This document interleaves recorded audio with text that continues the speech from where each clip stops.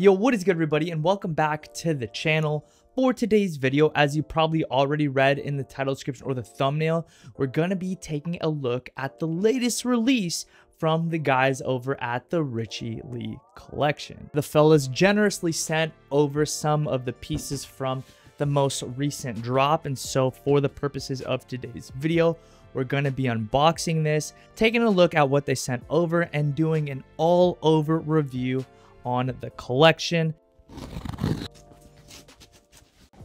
Now, I'm not gonna lie to you, I don't know what's inside this box right off the top. I actually hadn't seen this piece on social media or anything, so this whole thing is a bit of a mystery.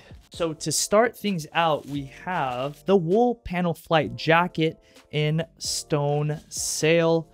Very, very fire with the color scheme. You got what looks like almost like a heather gray up top. It's kind of a mix of heather gray and like a cream, and then it looks like it is a charcoal. But let's go ahead and crack this one open. If you guys are familiar with this piece, you guys know that it fits really, really nicely, featuring a really high quality zipper out front. Is going to be slightly cropped and have a boxy finish. The fabric is really nice, being comprised of what feels like polyester wool, which is very nicely insulating, very nicely weighted, and I love the details on this one. Very, very fire. Next up, we have, well, this one's new, the forest green cable knit sweater.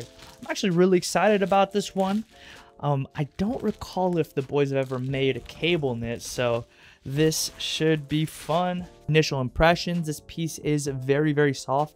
It's got a nice level of elasticity to it without compromising in terms of weight. This one is a size medium and does fit oversized. If I hadn't said so already, I am 5'7" and weigh about 160 pounds. Next, we've got here a pair of Richie Lee collection denim. It's been no secret that I am definitely a fan of the denim that the fellas produce, mainly due to the fact that they feature really, really nice wash treatment, fit very nicely, and have a level of stretch to them, giving you optimal mobility. Now, for the most part, it seems like the consensus answer with regard to sizing is to go ahead and go true to size. But for me personally, I do tend to size up just because my waist to calf ratio isn't exactly proportional.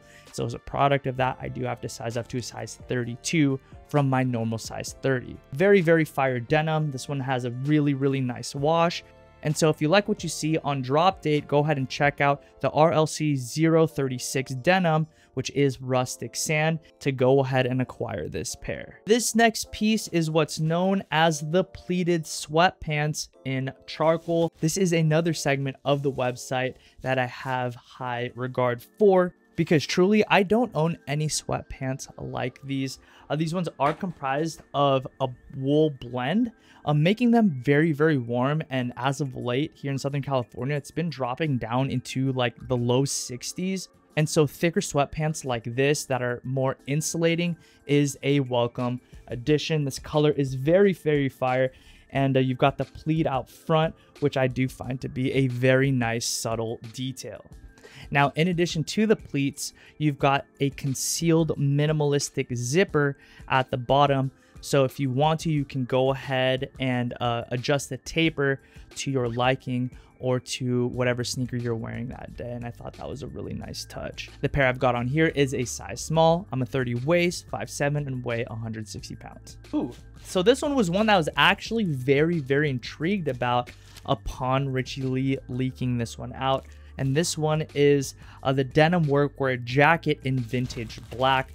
In the photos, the fade looked really nice, and I really love like a brown collared jacket with like a black denim. I feel like that looks really, really nice. So let's go ahead and see this one.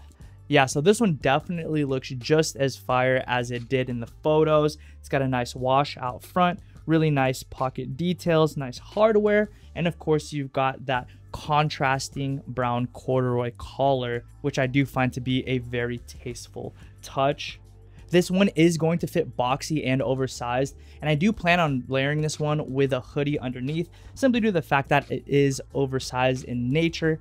And now for the final two pieces from this haul, I've got here a couple pairs of the sun-dried sweatpants in gray as well as in sun-dried black. A couple items that looked extremely fire in the pictures.